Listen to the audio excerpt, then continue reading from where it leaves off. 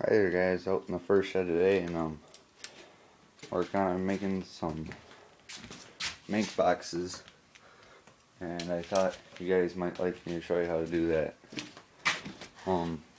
I use 110s with my mink boxes. Some people use 120s, but all I have is 110s right now. Maybe in a couple of years I'll be using 120s, who knows. This is my second year trapping mink. I didn't use boxes last year. I just used under edge sets and stuff like that. But this is what you're going to be making. What you need is 5 pieces of wood, 7.5 inches. See if I can get this right here. 7.5 by a foot.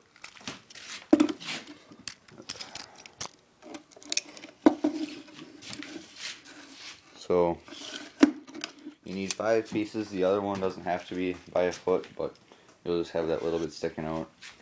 I honestly don't care. So I'm just going to show you how to make these. Okay, so the first thing you're going to want to do is take some screws. I don't care what size you use, doesn't really matter. I think the longer you use, the more likely chance you have of splitting. But you're going to put 3 on each side. You're just going to get them started.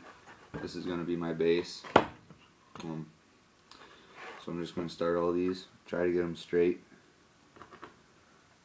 And if you put them in slow, you don't have to pre-drill them.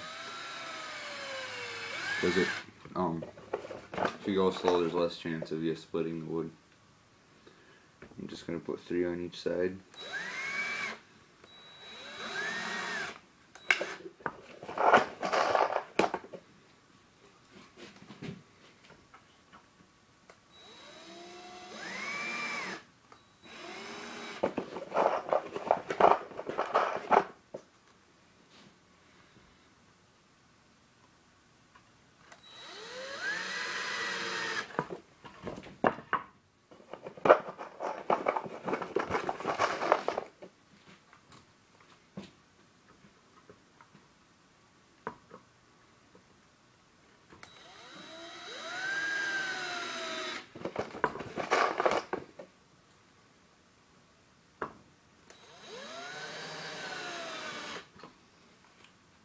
Okay, so that's what this looks like.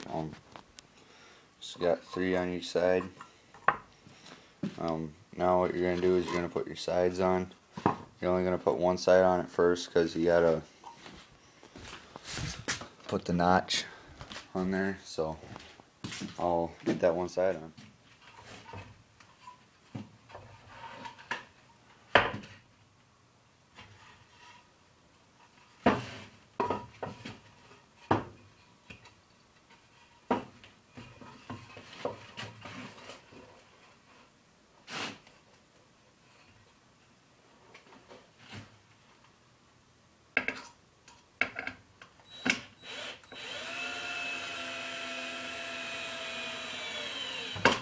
Again, you want to take it slow so you don't split the wood.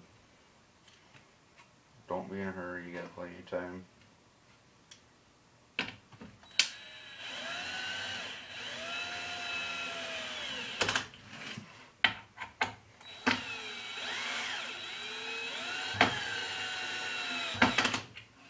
So you got your one side on.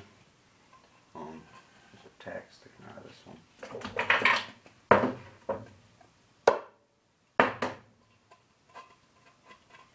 Don't need that going into your hand.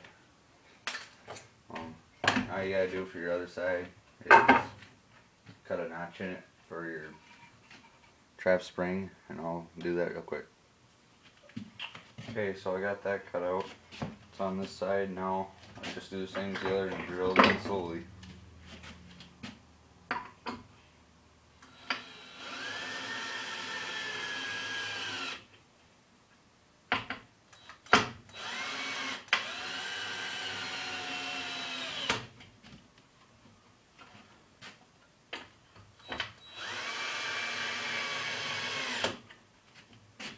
I got that one on. So there's my notch. My trap will sit here. I just got to put my cover on and then the back. I'll put those on and get back to you and show you the end product. Okay, here's what I just made. Same as the other one. I put 3 screws on top, 3 screws on the bottom. I only put 4 in the back because I didn't think I need any more back there. I got my notch in there. Say that's about 11 inches. Well, technically it is a foot from the trap where your trap's gonna be sitting. It's about 11 inches back in there. Here's my 110. So here's a sticker in there, kind of like that. Put your bait in the back there. Your muskrat, your call lure would probably be on top here, and then your bait lure would probably be in the back. Some people drill holes in the back, kind of like weasel boxes, so the scent with the wind moves through it. Some people also put a screen back on there. I just used what I had. I had these from an old sign. Same thing I used made out of my muskrat floats. Check that video out, how to make a muskrat float. But here it is. I think it'll work pretty good. I'll take her outside and put a stick in there and see if this here affects anything like that. Should just pop out and kill that mink. See you outside.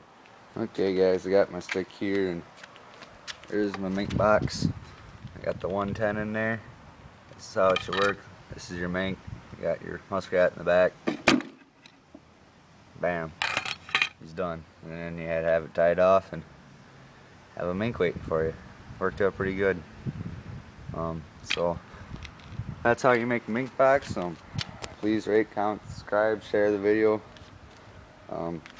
Just a thing, I'm going to be doing a trail camera contest pretty soon here.